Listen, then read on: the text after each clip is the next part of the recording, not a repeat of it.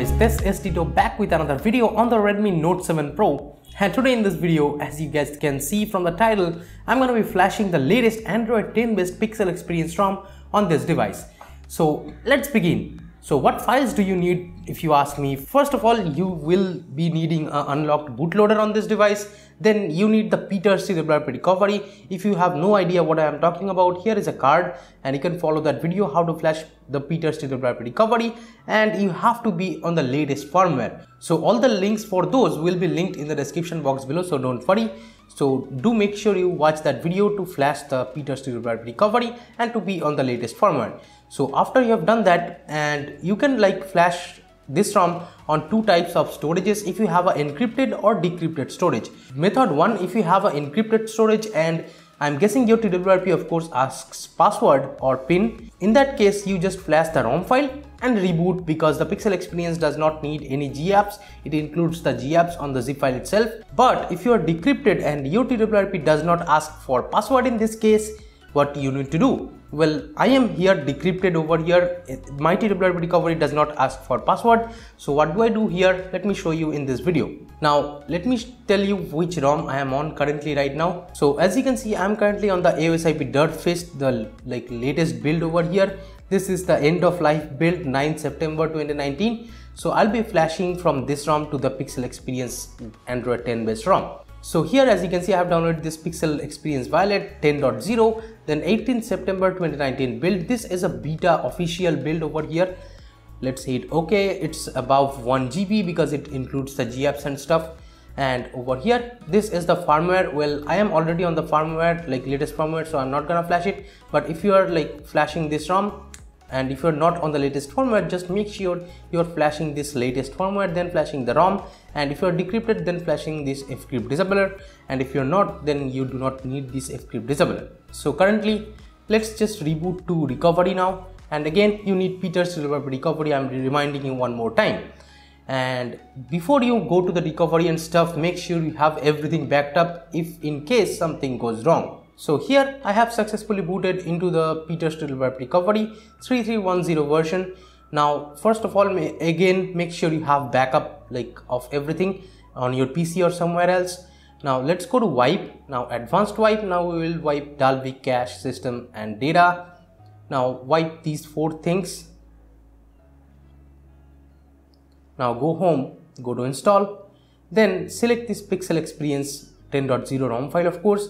Then add more zip and fcrypt disabler I am choosing here because I am decrypted again. If you are not decrypted and your TWRP asks password, you do not need this fcrypt disabler zip. You just simply flash this full ROM file.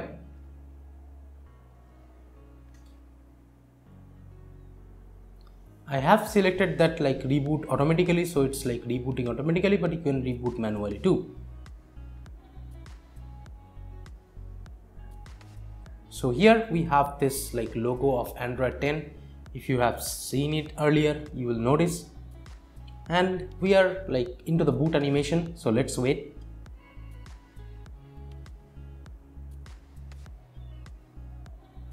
So we are into the setup process. So let me set up the ROM quickly. So it did take a lot of time after connecting to the Wi-Fi. It was stuck at that checking for updates logo. So let me continue with the setup. So now let's set up the fingerprint scanner or the fingerprint unlock. So yeah, as you can see, the fingerprint is setting up fine. We will see how it unlocks.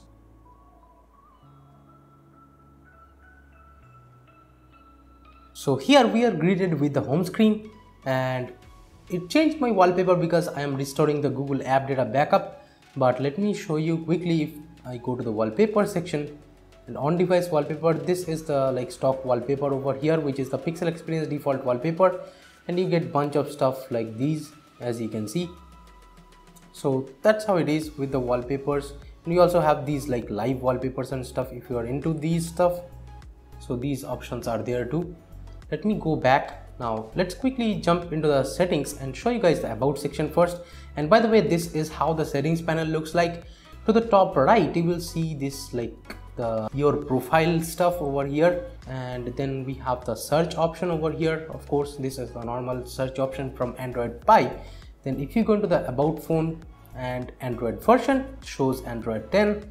Let me tap on it multiple times and here we go with the Android 10. It's like pretty good that we already have a Android 10 ROM on top of the Pixel experience on the Redmi Note 7 Pro or for the Redmi Note 7 Pro. Huge thanks to the developers, and the security patch is latest September 5th, 2019. Then the Google Play system update says 10. Then the stock kernel version is Pixel Plus. Here is the build number. Let me go back and let's go to system, then advanced. So here we also have the system updater over here. You can check for updates whenever a new build comes, as this is the first beta of the Pixel experience ROM based on Android 10. Now let me check the gestures, as we have the audio kind of gestures over here. Let's go into gestures, then this system navigation or something. Then we have the 2 button or the Android Pie kind of gesture over here. Then we have the Android Q or Android 10 based gestures. So let's see how it works. Did work quite well, I would say. Look at the animation, seems pretty good. Let's open the settings again and make sure you have this like auto rotate disabled. If you have this auto rotate enabled, you will see kind of half screen bug. Yes, that bug is there, but that's how it is. Let me open the app drawer and let's open the camera app first and see what camera app we have. I think it's Snapdragon camera, and as you can see, this is how it looks like, the permissions and stuff this time in Android 10. Let's allow all the time. Let's go next. Yeah, this is the basic Snapdragon camera and it works. It should work fine. As you can see, takes quite basic pictures, no issues whatsoever with that. Now let's see the torch. Yes, the torch is working. Let's go into settings. I'll test this ROM thoroughly in future. Now let me go into the battery settings. Let's put the phone into silent, and while I'm in it, let me show you the volume panel settings. Here is how the volume panel settings looks like. Pretty dope. We can control the media volume, call volume, ring volume, alarm and stuff. Then if you tap see more, you'll get into the sound settings, and this is how it is. There is no Mi Audio Direct or something, but don't expect it right away. Let me go back, and that is how you go back, like MIUI. Yeah, it looks like.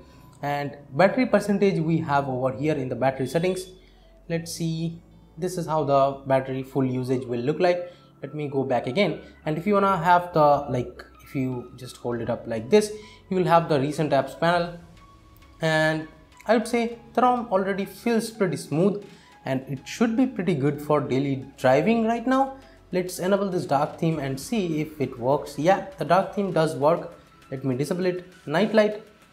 Yeah, the night light does work too. You can control the intensity of it from here, though I feel it's a little bit lighter. Now we have the auto rotate screen option of course. Then we have font size, display size, screen saver, then lock screen display and stuff. Then from here you can set the lock screen privacy options from here. Let me go back, and double tap to wake is there. Let me see if double tap to wake is actually working. Yeah, the double tap to wake does work. And in the lock screen again, you will see this lock icon over here. If you have seen my Redmi Note 5 Pro video, maybe you have seen that, but here let me show you the animation after unlocking. So as you can see, looks pretty dope. The only bummer I would say is that there is no double tap to sleep and stuff as of right now, as this is a Pixel experience build, not a Pixel experience Plus.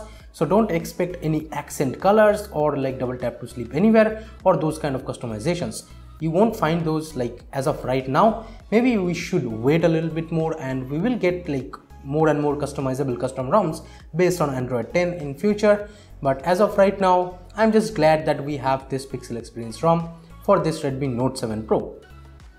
So in the lock screen again, one more feature that I like is that from the lock screen itself, you can toggle your Google Assistant over here. As you can see, what's the weather like? So Google Assistant does work even from the lock screen. You don't even need to unlock your phone to access Google Assistant. So that is a really great feature, I would say. Let me show you the fingerprint scanner speed one more time.